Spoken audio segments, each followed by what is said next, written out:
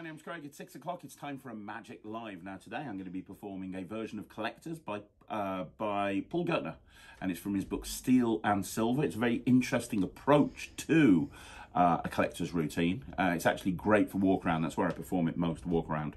I'm going to perform it on Jack. You normally need 3 spectators, but we're on our own here, so Jack's going to be 3 people, if that's okay, Jack. That's a scary thought, but yes. And I normally do this, as I say, walk around. And what the hook line for this, Jack, is to say, you know, would you like to see a card trick?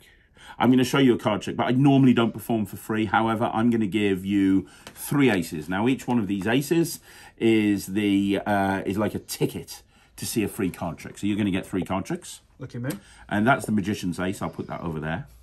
So come up here, Jack, so you can see what's going on. Normally, when I do this, it's walk around and they're holding the cards, but whatever. So I'm going to take the first ace back. That's your first ticket for a free card trick. Okay. So that involves picking a card. So just say stop. Stop. That one right there. Can you look at that card for me there, Jack? I got it. Have you got it? You're going to remember it, yeah? Yep.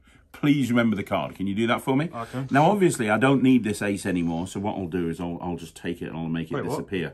What? Well, I mean, obviously, I can't let you keep the ticket because then you could be coming after me for another free card trick afterwards, and I can't just give my card tricks out for free. Let's do it again. I'll take the second one back. Just say stop. Stop. There, right there. Yeah. Can you remember that card? I got it, yeah. It's really important you remember them because later on when I dramatically find them, it's not as impressive if you can't find them. And obviously, we don't need that ace of diamonds now. I'm just going to make that one disappear as well. Like I say, I'm really sorry, but I can't let you keep onto the ticket. One final card trick. Are you ready? Yeah. Just say stop.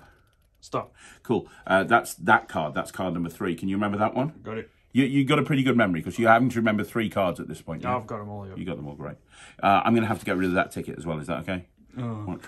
Gone. There we go. And that's all 3 tickets gone. So now I've got to find 3 cards because I promised you 3 card tricks. And that's what this ace of spades is here for.